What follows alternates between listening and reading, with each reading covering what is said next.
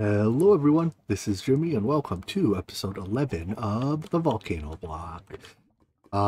As we get started today, I think I realized one thing I misspoke about with regards to these prune seeds yesterday, and that was that they needed to be near a gas lantern to grow. I think it's just that they need to be near light, and the gas lantern, conveniently when it's powered and producing carbon dioxide, also produces light, which is why it appeared to be the solution. But no, it was really the light that was fixing it. Anyways, I've been in here holding shift for about the last minute to grow a few more, cause these plants to grow a little bit faster. If I'm not like actively encouraging their growth, they still grow reasonably fast. Like right now I've let go of shift and every now and then you see a plant grow, but it's orders of magnitude faster if I hold shift here. But anyways, I've been doing this so that we could have a reasonably large stockpile of coal dust. For starters, let's get rid of that chicken. Wow, I one-shot him with a wand. Anyways, and let's replace this chest with a drawer system. Or not drawer, but like the barrel system, right? I know these barrels have a controller and stuff that we can use, so that we can hold more than a couple stacks of stuff. I took one look at the shipping container recipe and was like, oh dear, there's a lot of iron. 6 blocks of iron plus basically another block. So basically 7 blocks of iron or a shipping container. But we can make it. We just have to process more iron. So I'm just throwing more stone into our atomic reshaper here. I've been every now and then just harvesting like this stuff, and then I'll throw it into the matter reshaper as well to make more primordium, or the primordialist reactor rather.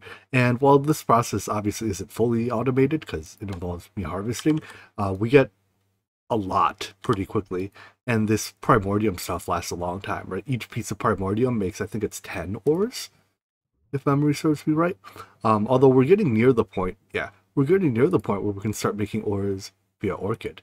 So once that happens, we won't even need this atomic reshaper anymore. But anyways, we're gonna have to use up 7 blocks of precious iron to make the shipping container.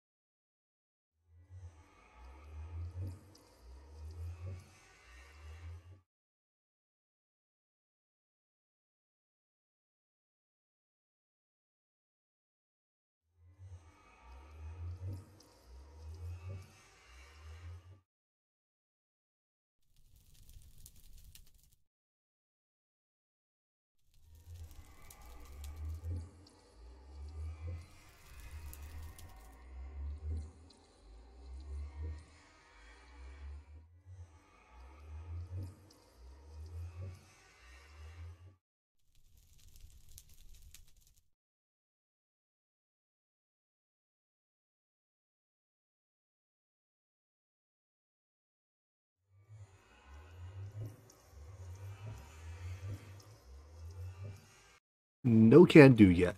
The composer cell, which is a part of the composer, also takes Terra steel, not just this other stuff that we have. But we'll definitely want this system at some point because it makes well, I'm pretty sure there's a quest for it. Yeah, it's actually immediately after the Terra Steel quest. There's also a multi-block that has to go along with the composer, but yeah, it's what completes the chapter. So I guess I'm getting ahead of myself. In light of that, then let's just see how much iron do I have in here. 10 pieces, huh? That's not very much. But at least we can process iron slightly more effectively now. Using the mechanical squeezer, we get 2.5 dust per. And so far, I've high rolled and gotten 3 twice in a row. Cursed it. In this case, then, because I only have 2 different types of items, I just won't bother with the controller. So we'll import out of the chest. Oh wow, it's fast, and distribute it between these 2 drawers. Which, by the way, can these be locked in some way? Is there like a barrel key? Hey, would you look at that? A crate key. Now that I'm producing this enriched coal, I just need a way to automatically feed it to these endo flames. So I want every, how long does this go for? Every 5,000 ticks to drop 10 items here. At least that's one way to do it. You can also just drop more items and then let them pick them up before they despawn. Plenty of ways. But let's set up a system, probably once again using integrated dynamics, because that's really the only mod in this pack that makes transporting items around easy. So we'll use that to set up a system that will drop coal as needed. The upside of doing this with integrated dynamics is that it's very compact. The downside is it does require a little bit of programming knowledge. So let me walk you through what I have set up here. I have a world item exporter. This is effectively just a dropper.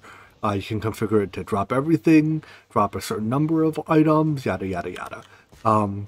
And here I have a redstone reader, which normally reads the redstone, the redstone state of the block it's connected to.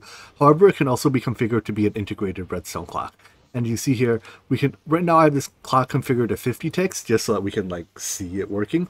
But every 50 ticks, it generates a 10 pulse or 10 tick pulse. And then I assume that, I don't know what pulse time offset is, but I have it set to 0. So anyways, you know what, why don't I take all my variable cards out and reset them so that we can program this entire thing together. Because for those of you that haven't used integrated dynamics before, it's a little bit confusing.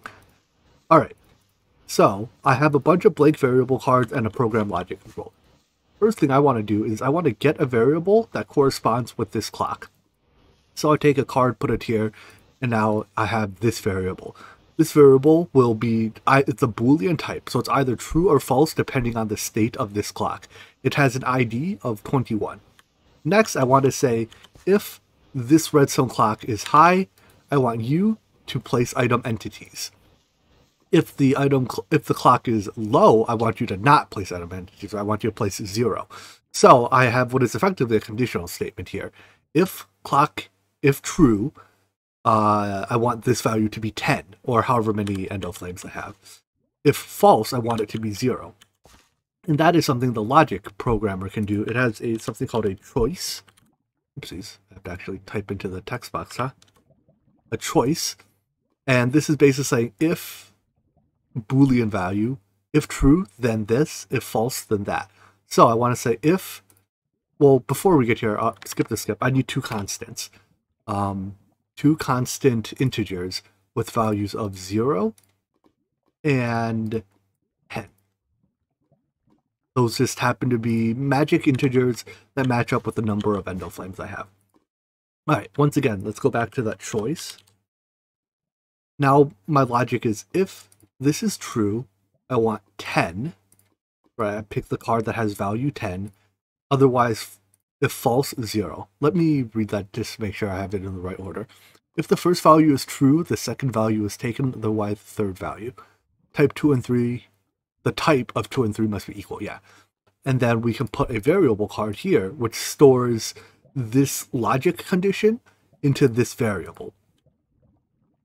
So now that I have this variable, which is a choice variable, I can put that into here on place item entities, but then you see it complains that variable ID 21, 22, and 23 are not in the network.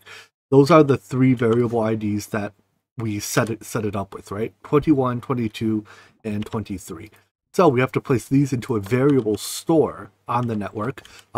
Think of these kind of like as, I'm tempted to call them object references, although I suspect the people that understand what that means also don't need me to explain how to do an if statement. So, but they're references to the states that we've referred to here. That's why by keeping them in this as part of the same network, this card can say, it knows when it asks for variable ID 21, it gets to look here. See, yep, 21. Variable 21 is a redstone clock that's attached to this redstone reader.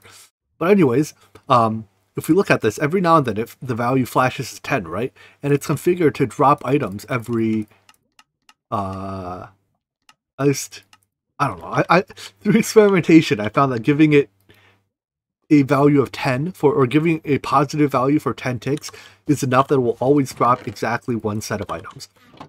So if I put my fuel in here, we see every 50 ticks, it drops 10 pieces of coal. Now in practice, I don't want it to drop fuel every 50 ticks, right? I want it to drop fuel every 5,000 ticks. So I just have to come here to my clock and set this to 5,000 instead of 50. Now when I put fuel in here, it'll just sit in there until 5,000 ticks have passed.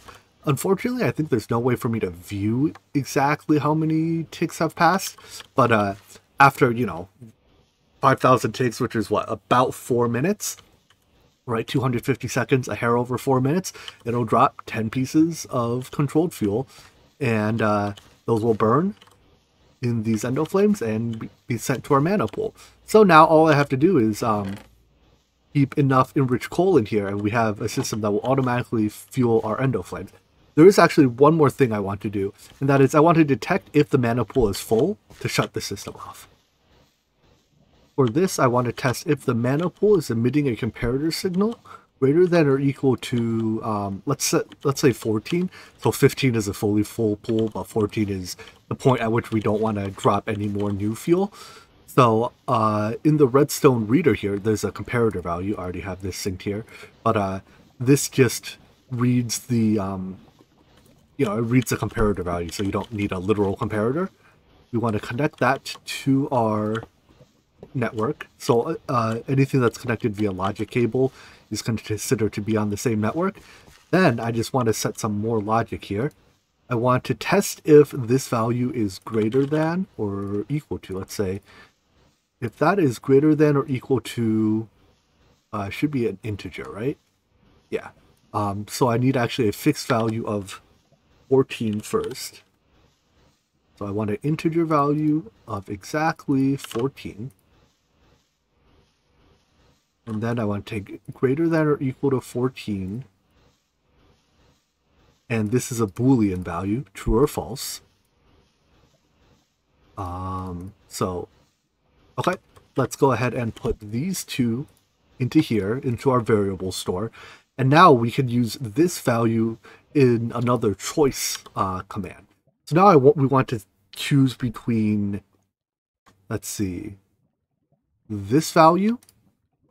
Wait, no, not that one. The one I have in here.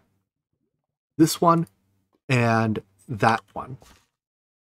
Right, so the idea is if the value, let's come up with another choice. Hold on, I'm drawing a blank here. Got it. So the logic here is if our mana pool is greater than or equal to 15, that is it full? If our mana pool is full, then we do not want to drop items, right? We want 0. Otherwise, we do the default logic. This was our timer-based logic. So we save that to a variable card. We put that variable card here, and then we put its references into the variable store. And now, just for demonstration purposes, perhaps, let's set redstone clock here back to 50, and we should observe that items start dropping again. Good. One quick correction, and that is that endo flames only burn fuel for half of the furnace burn time. So because this fuel burns for 5,000 ticks, I have to change this timer to 2,500, which is half of 5,000. Anyways, I'm going to make some mana steel by throwing soul steel into the mana pool, and that's going nice and tall. And with this mana steel, I'm going to make a mana splitter. I saw that there was some quests. It's actually not in the system.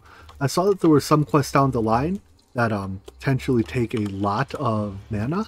So what we can do is use a mana splitter downstream of this mana pool. Basically, you shoot mana in one side and it outputs mana on 3 sides to bank just a couple extra mana pools worth of mana. Like this one requires 5 Terra Steel ingots, right? That's 2.5 mana pools worth of mana to do in one go. So I want to make it so that by the time I get there, I have enough mana. Well, now that we are halfway through the episode, let's do our first quest of the day. That is to make the runic altar. So that requires a mana pearl or mana diamond. Dang it, neither of them are easy. Let's do the diamond. I think I have more. Was it flawless diamond or was no? It was end diamond, right? Oh no, this is basically just an electric diamond. All right. So we'll make a end diamond. And then may as well turn all of these into mana diamonds. There we go. We'll make mana pearls later, I'm sure. I'm sure I can only avoid it for so long. But mana diamonds, turn that into a runic altar. Alright. Quest complete. What does that give? 4 diamonds. I'll take it. Now, because we have 3 mana pools, in order to properly draw mana from all 3 of them for use on the runic altar, we need 3 mana spreaders. So, let's give myself a little bit more room here to work with. Goodbye, lava. That sound is very, I don't know, it feels good to hear. I guess technically I only needed 2 mana spreaders, because each mana spreader can pull mana from any adjacent mana pool, but whatever, having 3 just makes it craft faster, although it'll asymmetrically load our mana pools. Not that that's really a problem. Anyways, mana altar is done. Next quest is to make a atomizer. So nothing here requires the mana or the runic altar, but let's make one of those real quick too. This is easiest quest I've done all day. Of course, it's also the second quest I've done all day, but we can ignore that little detail, right? Alright, an atomizer uses 50 Fe a tick to... well, we also get a liquefier. What does it do? It makes... Ah, I see. It turns stuff into their alchemy variants from liquids. I assume we just need that as part of the Rune of Water? I'm not sure. Let me start gathering up the components for the Rune of Water. I'm sure the atomizer gets used here somewhere. Ah, here we go, for wet sand. Getting all the materials for the runes is shaping up to be like a 30-step process. All of these things, most of it's stuff we've made before, but it's like, you know, earlier I just made enough corrupty dust. So I guess it's kind of my fault for not overcrafting. But anyways, I'm on the last step now, and that is I need some leather. So we're going to summon some cows. Do I have looting on any weapon yet? I have forge, but that doesn't count. Guess not. Alright. But we're going to kill some cows for leather. Is that spawning? Yeah. Alright, somewhat unexpected problem. Cows don't, they don't fit down the 1x1 hole that they're supposed to fall down. So I guess I have to go up to meet them. Well, I'm just gonna do this, get a little bit of leather, and hopefully we don't have to murder any more cows afterwards. That's awkward. I can't seem to get out. Oh! My own ender tether is tethering me here. I was like, am I this bad at throwing ender pearls? No, just ender tether forces you to teleport to it. Hey. Alright, problem solved. In the spirit of overcrafting, I'm going to make enough, I'm going to make 4 batches of these, even though the quest only calls for 2 runes, because I'm sure we'll use them sometime, or at least probably. Let's also take a second look at how full our mana pools are. About a third full on average, maybe. So we're like 1 total mana pool. Alright, anyways, throw 1 of each on, and it starts crafting. And then once that sweep finishes, throw a living rock and right click it, and repeat. Alright. Thankfully we have enough mana that I don't have to actually wait for the mana. These runes don't actually take a tremendous amount of mana to make, so that's nice. The next quest, though, is to make the terrestrial agglomeration plate, which leads directly into the 5 terrestrial quest, and as we just saw, I only have 1 mana pool available right now. But let's make this. We'll go from there. I might have to add more endo flames or something. So this looks like the regular recipe, which unfortunately means I need now to make the other 4 types of runes. Alright, these recipes are... yeah, they're about as annoying as that first one was. Due to a lack of resources, because almost none of my raw resource production is automated right now, I'm only going to make 1 set of each of these runes. 1 set is still 2 runes, and all these runic altar recipes that use them refund the rune. So one of the runes that we're making right now will be consumed to make the agglomeration plate, but that still leaves us 1 rune for crafting like the higher tier runes and stuff with. I'm on the very last one here, the Rune of Air. However, the Fiddledew fruit here, which is, by the way, very good food, requires, it's apparently made of broccoli. So we're going to have to make some broccoli seeds. And if memory serves me right, broccoli also has to be planted in... oh, never mind. It can just be planted on farmland. I was about to say it has to be planted on a greenhouse. Although it doesn't seem to be growing here. Let me double check the documentation and see what exactly broccoli's requirements are.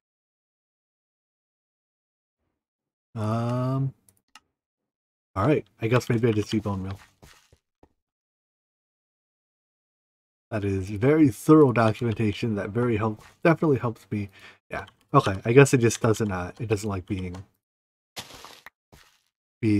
shift clicked or whatever shift farted on. But I also can't harvest it by right clicking. Anyways, if I just get 4 pieces of this, that will suffice. This is the first time we've had to use the flawless calculator, the plus divide plus 1. So this is broccoli plus broccoli divided by broccoli is 1. So 2 broccoli plus 1 apparently equals Fiddledew fruit. Would have thought. I am so close to having everything together. However, on my last item, I'm drawing a blank on how to make this colorful feather. So I have all the other dyes except for black dye. The 3 black dye options are vanilla ink sacs, atom dye, which I can't get this item, so I think we can write that off. It says it's crop nether wart, but I don't know. I can't, and even then I can't make a quern anyways. Lastly is the black mushroom powder. However, this creates chicken or egg because you need that to make it. So I think I have to somehow spawn a squid.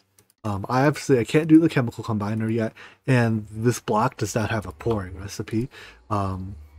This requires ink to make ink, so we still aren't getting anywhere. The only option I can think of is to spawn a squid. But the squid essence comes from the scale chunk, which only comes from these 3 fossils, of which only the red sand one is craftable, and I still haven't come up with a way to actually make red sand yet. We've tried the drying basin, right, where we put sand into it. However, the sand just sits in the drying basin and it never actually... well, I guess that's with a hopper under it. But even if I don't have a hopper under it, it just sits there forever. Let me make another drying basin and test that again. Yeah, so I think it might be because sand can be made. Can it be made in a drying basin? No, it can't. Why was it being automatically extracted? I don't know. It doesn't think, though, that red sand is something that we can validly make here. And we can't just make red sandstone and crush it because I can't make red sand. So I'm still left at the point of, how do I make red sand to make the sand fossils? I guess I can try the mechanical basin. Maybe that'll work. No can do. Putting sand in a mechanical drying basin still doesn't actually turn it into red sand. In fact, that recipe doesn't show... wait, it does show up here. Sand becomes red sand. Why? Alright, I've got to be overlooking something. There has to be a way to get one of these black powders, right? The quest book doesn't seem to give me any advice. I think I figured it out. If I make it alchemy catalyst, then I can take terracotta and transform that into red sand. So I guess I don't know if this is the intended way to make red sand and the other recipe showing is just a bug, or if well, you know, I'm not going to worry about it. Throw terracotta into there. This makes red sand. Now that I have some red sand, is there an easier way for me to make more red sand out of it? I don't think so, right? Not unless I do some type of like red sand duper. Alright, whatever then. Next up, we can take this and add fossils to it in this machine. Heat up. Oh, dang it. I always forget to turn it off and it always ends up running out of fuel. Good news is I have plenty of fuel. I just have to like carve it up from time to time. But I should really stop forgetting to turn it off. With our red sand having been fossilized, we added fossils to it. Break that, get scales, break these, and squid essence. Perfect. Hey, stop that. Anyways, let's make a squid book now. So make an empty soul book. Oh, that's my last book. And add some squid essence to it. And then we can swap our spawner over from cows to squids. Naturally, the squids will probably just suffocate before they fall down, but as long as we get the ink sacs, that's all I'm really after, right? So, spawn please. I did max out our spawner sometime recently with 16 blood orbs and oscillating gears. It still takes forever to spawn mobs, I feel. Alright, well, there's an ink sac. Perfect. So, that ink sac makes a colorful feather. Alright, now I think we can go craft the last of the runes, and then we'll be ready to make the terrestrial agglomeration. Oopsies, don't need that. Plate. Or amalgamate, I forget which one it is. Terrestrial something plate. Runes.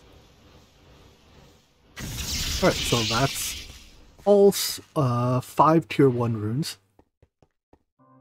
With those we can make the terrestrial agglomeration plate. And then this is a small, small multi-block that requires, I think it's some lapis blocks and some living rock blocks. Let's go set this up near our mana production. The multi-block is I guess like an X pattern of living rock and fill in the gaps with lapis. It could be the other way around.